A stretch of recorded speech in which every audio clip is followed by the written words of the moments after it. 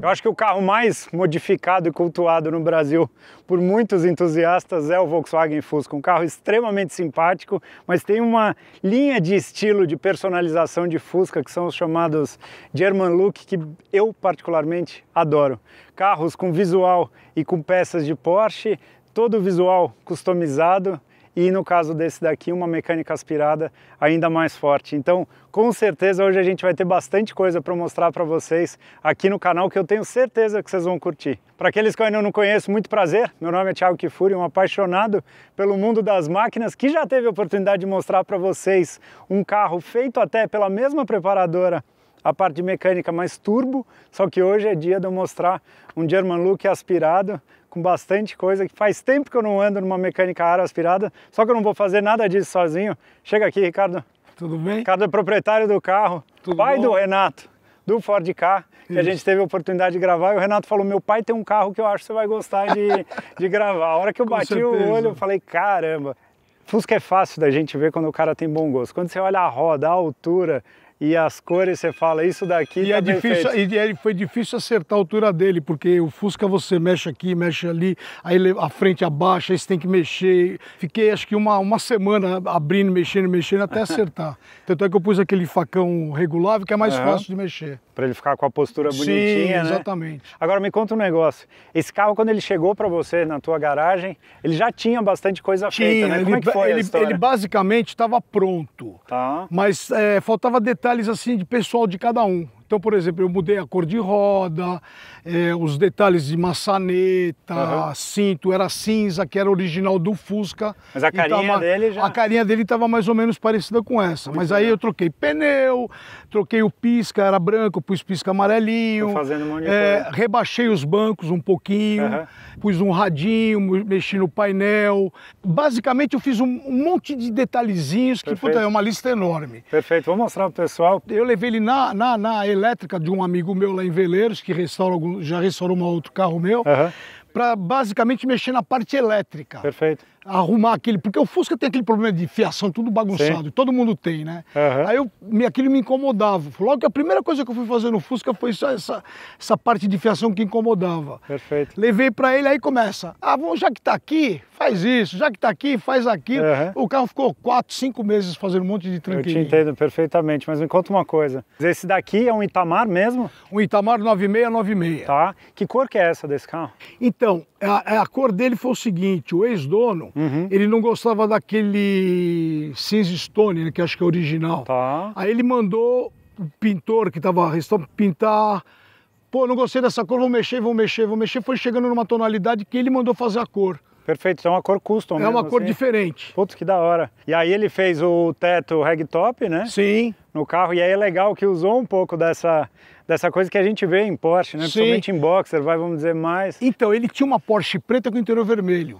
E ele acho que gostou, ele quis fazer igual. Ah, que da hora, porque ele usou justamente esse conceito do ragtop numa cor tom de vermelho, vamos dizer, e o interior também em vermelho, que eu já vou mostrar para vocês. Mas deixa eu começar pela cara, porque olhando aqui, quem não conhece Fusca vai passar desapercebido. Mas a primeira coisa, tirou o pisca do paralama, né? Sim, já tava, né? Já tava. Tirou.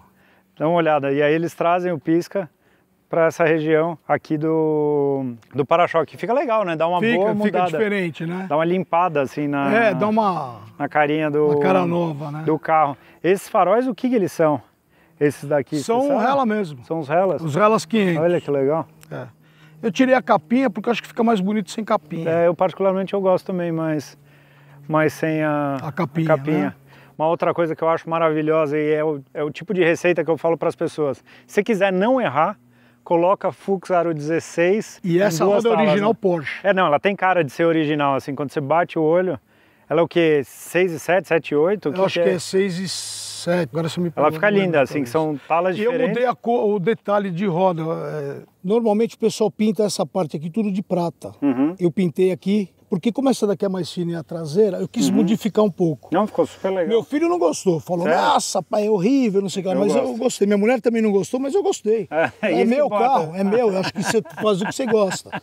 Exatamente. Ficou bonito, deu pra destacar bem a gravatinha, né? fica super bonito. E um detalhe de quem gosta do assunto são as porcas de alumínio, né? Não, então essas porcas eram cromadas. Sério? Eu mandei decapar.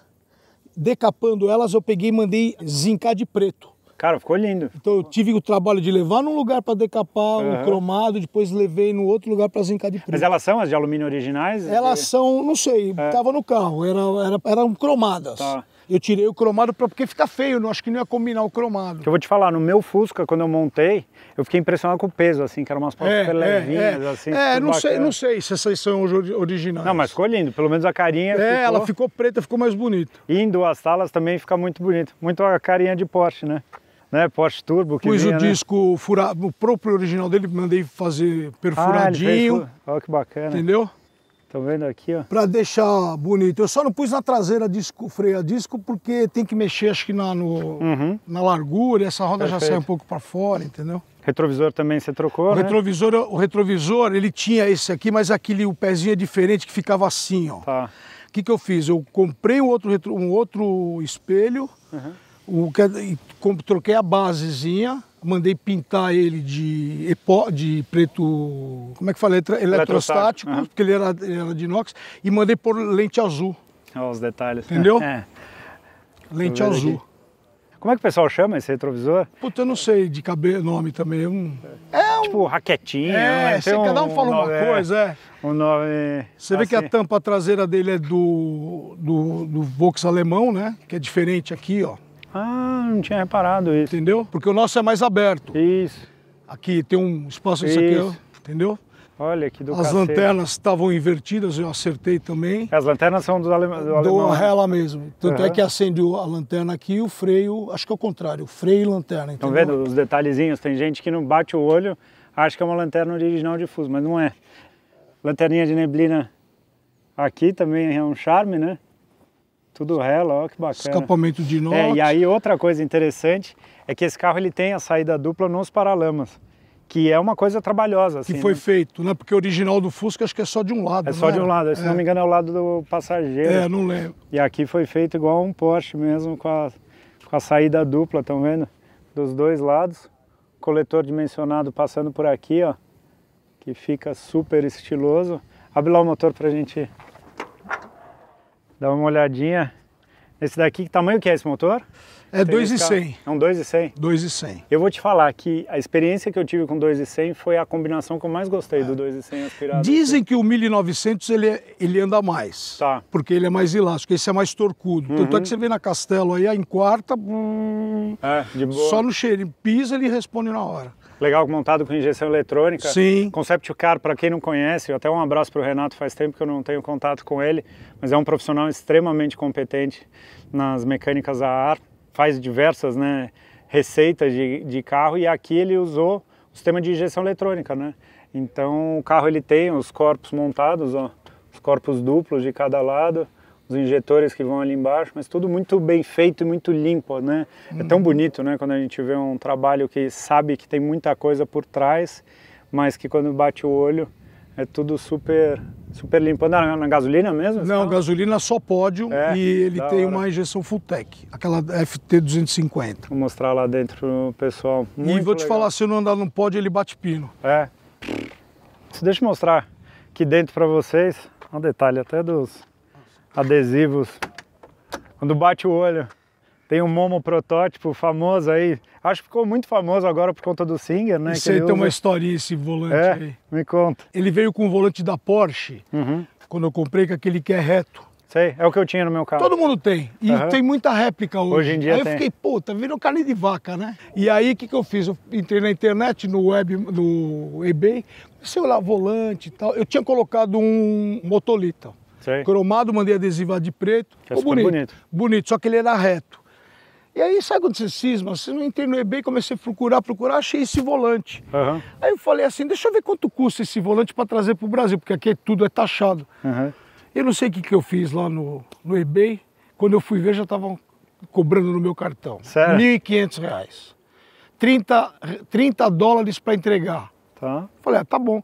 Veio o volante na caixa, bonitinho, não paguei um imposto, chegou na minha casa. Sério mesmo? Veio sem a base. Tá. Aí a base eu comprei essa com sanfonadinha para imitar da Porsche Singer, que eu quis fazer lembrar um pouco do Singer, ficou super bonito. Deixa eu entrar aqui para mostrar para vocês. É linda a peça, né? Super clássica, né? Você já viu o Fusca com luz de freio? Como é quando que é? Você breca. Quando você breca não, quando você tira a mão, desliga o freio e apaga a luzinha. Ah, tá aí. Olha lá. Ah, que do cacete. E tem marcador de combustível, quando pouca gasolina ele acende a luzinha. Também? Também. Que demais. Esse carro já tinha esse painel de Porsche? Ele tinha, mas faltavam algumas coisinhas. Tipo assim, o odômetro não estava com probleminha, então eu mandei tirar aí tudo, levei para restaurar e pôr esse vidrinho reto, porque ele tinha aquele pepetinho. Aquele pepetinho, você não consegue enxergar, dependendo do ângulo. Nossa, te atrapalha. Eu sei qual que é. A buzina é uma buzina Bosch, grandona assim também, diferente. Muito legal. Faltam uns detalhezinhos para acabar nele. Não, mas de muito bom gosto, né? Até o consolezinho. O console também, central. batalhei para achar achei desse modelo. Ficou bem legal. Tem essa alavanca da Amp, que é uma delícia. Que é uma delícia. Para mim é campeão. É a melhor receita até hoje que eu tive de fracionamento de Fusca. É engraçado que você usou um som mais moderno, mas ele caiu bem aqui. E dentro, é de época, né? Porque é 96, acho que era de Golf esses carros aí. Só que o som não é muito bom, não. Como não dá para escutar muito por causa do barulho, e eu pus só alto-falante só nas portas, para não ter que fazer aquele tampão atrás, um monte entendeu? de coisa. Então tem alto-falante aqui, ó. E aqui que você falou, os puxadores, você colocou tudo preto, Preto, né? Ficou bonito, né? A tapeçaria do carro é bonita. Então, né? o cinto de segurança foi indicação de um amigo. O cara foi lá no meu escritório e trocou para mim. Inclusive, ele pegou a própria etiqueta do Fusca de antigamente, ó, e manteve. Tá vendo? Entendi. Ele costurou, ele tirou e pôs. Entendi, o cinto é novo, mas ele fez o... Fez tudo, era tudo cinza, aquele cinza do Fusca que cinza saiu clarinha. na época. Sim. O teto é legal, que eles usam o acabamento também, né? Então, o único problema do teto é aquela cola que fica atrás. Tá. Todo Fusca mancha, não tem jeito. Ah, lá. Isso é característico do Fusca, né? Não tem jeito. Ali atrás. E aqui... E o som tem Bluetooth. Ah, e o som você fez com o sistema de... E um detalhe que eu fiz, ó. Isso aqui era aqui. Aí eu pus aqui pro farol de milha. Tá. O farol. Aqui eu tirei o acendedor, pus entrada USB. Boa. E aqui o desembaçador. Muito legal. E no porta-luvas eu pus o acendedor, porque você precisa ligar uma tomadinha, alguma Você coisa. ainda tem o 12 volts. Entendeu? E aqui uma FT250, que é uma ECU simples, né, de concepção, mas que atende perfeitamente esse tipo de projeto. Tem aí diversas informações também na posição de acelerador, aqui, ó, que ela marca, tem o data logger, aqui você consegue fazer toda a parte de controle e acompanhamento do motor. Então isso daqui é uma baita solução para quem está entrando, quer modernizar, mas não precisa ter, às vezes, tantos recursos como tem numa ECU nova. Muito legal. Bastante coisa aqui fazendo... Outra coisa que ele tem no Fusca, eu pus um segredinho. Ah, é? Todos os meus carros têm segredo. Pra roubo, né? Lógico, tá certo. Tem que tomar cuidado.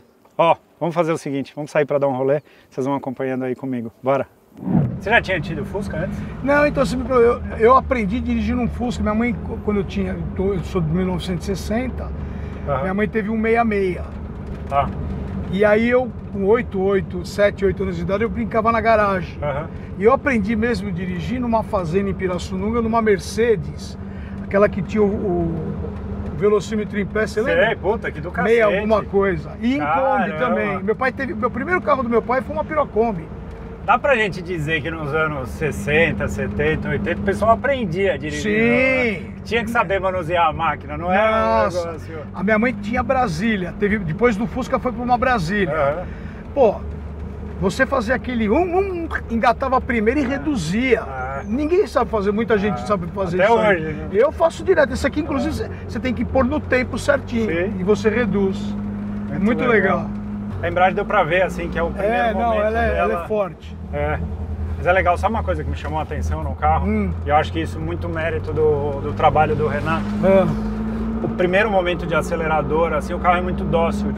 Tanto é que ele falou que quando ele fez, ele pôs um comando mais manso, não pôs um comando mais forte. Não, mas você pega até das borboletas, porque se for pegar esse carro tem 4 borboletas, né? Um negócio para ser agressivo não é. E tem força, né? Sim. Ó. Bom, né? É gostoso isso, né? Normalmente os motores pequenos, né? Os 1600. Não, é o que eu te falo. Você não consegue andar com ele devagar, você, por causa do ronco, toda hora você quer dar umas... ficar brincando na aceleração, entendeu? É um roncão de... não, é forte. De motor aspirado, né? Boa, dá uma puxada pra você ver. Ó a força. É gostoso, né? Não é bobo, né? Ó. É gostoso, né? Pode falar o que for, mas pega um Fusca bem feito, bem gostoso. E até pra viajar, né? Tem gente que fala, viajar de Fusca é ruim. É engraçado, porque eu não achava ruim. Não. É que você pega um Fusca com motorzinho original, mas você pega esse aqui com motores fortes, você anda no cheirinho do combustível. Exatamente, você anda na caixa você anda no cheirinho. Se precisar de força, tem, né? Tem. É interessante. Só que não é um carro pra você andar 160 toda hora, porque é um Fusca, ele é quadrado, você sente o impacto do vento, ele não tem aquela aerodinâmica. Eu preciso ainda acabar a suspensão, que eu acho que ele tá um pouquinho mole. Perfeito. Entendeu? São detalhezinhos que falta acabar, entendeu? Mas isso é coisa que você vai fazendo. Mas uma coisa que eu vejo, assim, em preparação de Fusca, eu acho que o pessoal de Fusca, eles têm muito mais a consciência que um carro já com o dobro da potência original, às vezes já é do cacete. Não precisa ter um carro com um caminhão de potência, né? Não precisa. Porque você pega esse carro com 140, 150 cavalos, que é mais ou menos isso que deve ser esse carro? 150. 150 cavalos. Na roda no dinamômetro, acho que deu 122, 132. Cara, mas o original tinha o 54. Entendeu? E tem força, né? Ó. Rotação baixa até gostoso mesmo o ronco tá um pouco forte, né? Mas... ele é um ronco bem ardido, né? Mas eu acho que faz parte um pouco da experiência também de ser... Não é um carro do dia a dia, é um carro que você vai andar com ele de vez em quando. Entendeu? Exato. Agora, depois de mais velho, você não teve Fusca, aí você foi ter... Não, fui ter agora. Não, eu tive Fusca quando era moleque, depois não tive, eu sempre tive... Fiat, Gol, Corcel, Fusca mesmo, eu fui ter isso aqui, é aquilo que eu te falei. Já que eu vou comprar, eu compro o Fusca, entendeu? Mas tem uns detalhezinhos que eu preciso acabar, balanceamento, conferir de novo o alinhamento. Balanceamento, eu fiz o balanceamento que eu troquei os pneus que ele tinha e eu pus uma outra medida de pneu que estava no carro, né? E... lá na loja que eu mandei fazer a pintura, ele balanceou. Então não ficou o balanceamento 100%. Perfeito. Eu não peguei estrada ainda com ele depois que eu fiz. Mas isso é coisinha que você vai ajeitando, detalhezinho. Né? É que eu sou muito perfeccionista, sou chato. Se eu ver um negocinho meio torto, enquanto eu não conseguir arrumar, eu sou muito ansioso, então eu preciso acabar logo. Quer fazer? Eu quero fazer logo. É interessante. Você quer ver o nervoso? Eu ficava na oficina lá, porque... o Ricardo, a oficina é pequena, é ele mais 2 funcionários, ele mexia só de sábado no meu carro.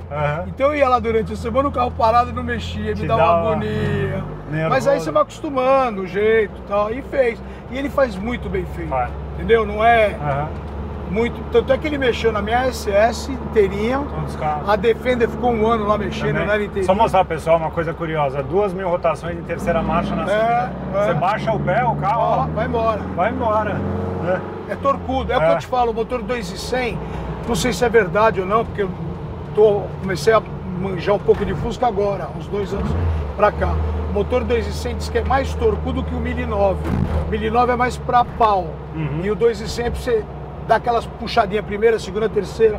Não sei se eu tô falando uma besteira, entendeu? Faz sentido. Mas pode ser verdade. Pode ser. Falar isso aí. Faz sentido, porque chama atenção mesmo isso. Não, que você tá vai em quarta pra você ver. Ó. Você tem força, né? Você escuta as borboletas abrindo. Bonito, né? Borboleta. Ó. E tem vida, né? Vem. Dá uma entradinha aqui na estrada. Vai lá. Ó. Vai que delícia. Do cacete, né? gostoso. Você vê que ele rapidinho, né? Não, mas ele precisa balançar, você vê que ele tá tremendo um pouquinho. Tá tremendo um pouquinho. É, mas é ajuste.